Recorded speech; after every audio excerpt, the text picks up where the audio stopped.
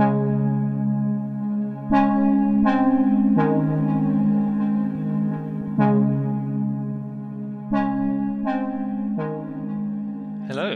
my name is Dark John, and I love to play Minecraft on a Mac. Yes, you heard me, on a Mac. I'm one of those people, and I've tested Minecraft and the way it behaves on Macs quite a lot over the years, and that's what I'm going to do today, with a combination of the M1s and the M2s to see how they perform, and specifically how things have changed since the 1.19 update, where we now have native ARM support for Apple Silicon in Minecraft. Now, thanks to all the testing I've done over the years, I know what to look for, and as you all know, Minecraft is mostly a CPU-bound game, but depending on the graphic settings you decide to apply, the GPU comes into effect a fair amount, and the GPU is what has changed most from the M1 to the M2, at least at the baseline entry level.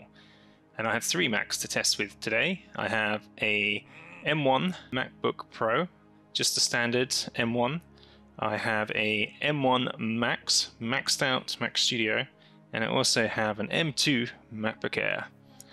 So we are going to compare specifically how different worlds perform. I always like to test in a fresh, new, empty world, and then a very populated server, like the one we're on right now, my own SMP, NeueCraft, as these two often give the biggest variance in performance.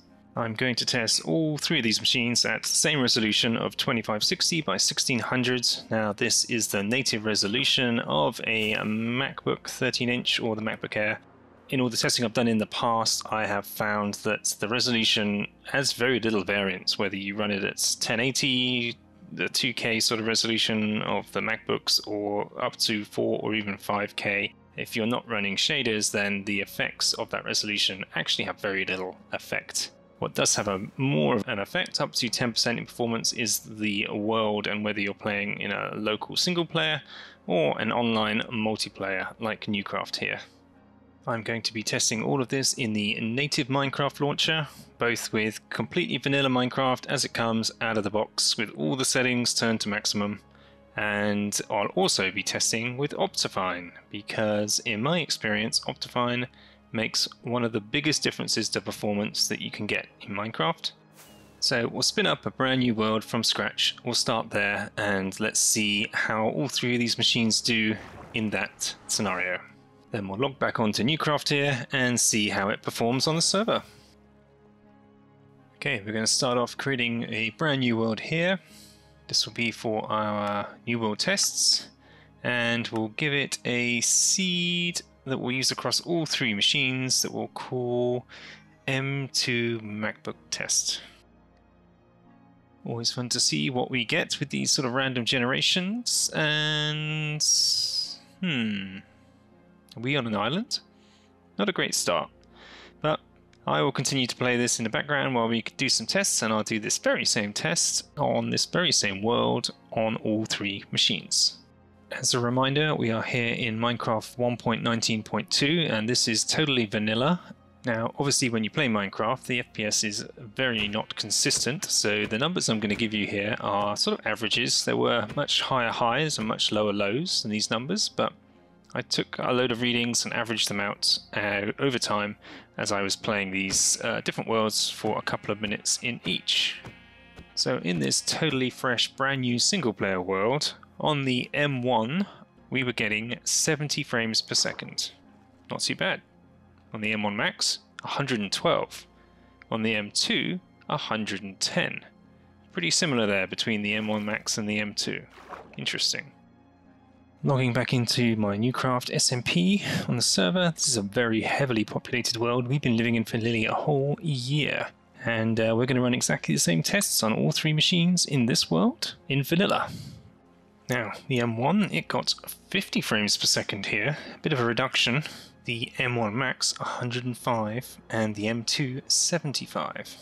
So interestingly, both the M1 and the M2 here both saw about a 30% reduction between starting a brand new single-player empty world and logging on to a heavily populated SMP on a server, whereas the M1 Max only saw about a 6% reduction there. So if we just compare the M1 to the M2 is getting 57% better performance in a blank new world and 50% better performance on a server than the M1. That's a pretty impressive difference, just from one chip generation to the next. The M2 is going almost head to head with the M1 Max here, which obviously outperforms both of them.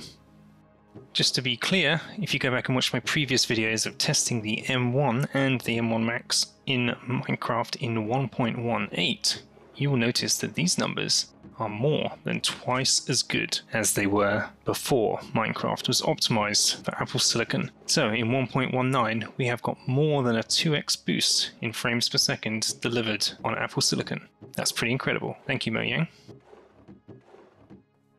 Jumping back now to our single player fresh new world, and we are going to do the same test here with Optifine on to see what kind of difference that makes. Now, Optifine generally does a pretty fantastic job of optimizing across the board, so let's see how it does here. On a brand new world, our M1 chip got 100 frames per second, the M2 115, the M1 Max over 250 frames per second on average. Comparing these numbers to vanilla without Optifine, that's a 42% increase for the M1. Only a 5% increase for the M2, but 123% increase for the M1 Max there. So what that's telling me is that Optifine itself isn't particularly well optimized for the differences between the M1 and the M2. In fact, it does a much better job for the M1 and barely perceptible difference for the M2 there. Obviously, it does something pretty incredible with all the additional cores that are at its disposal for the M1 Max, giving us that incredible boost. Now, interestingly, when we move from our new world to the server, we actually don't see a difference at all with Optifine. In fact, all the numbers were absolutely identical. So if you're using Optifine, it doesn't make a difference whether you're playing in a single player world or on a server. You're going to see pretty much the same performance on both.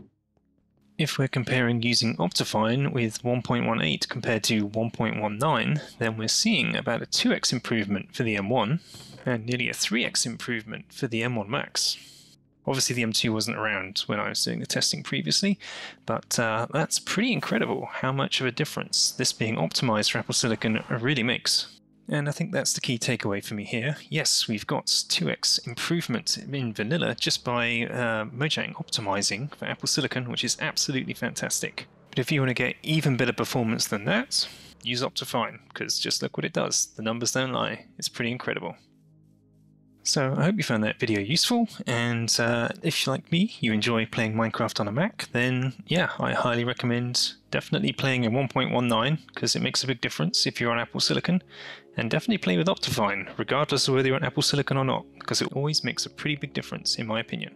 If you like the look of this incredible world I've been demoing here, this is my SMP NeueCraft. I have a whole video series on YouTube documenting what we've been doing here since the very beginning. So please go check it out. We need more people seeing what we're doing on the server there, so please go have a look. It'll be linked below. If you want to see my previous tests of testing Apple Silicon with various earlier versions of Minecraft, then there are also some additional links below. Thanks again for watching. Take care for now. Enjoy playing Minecraft on Macs, and bye-bye.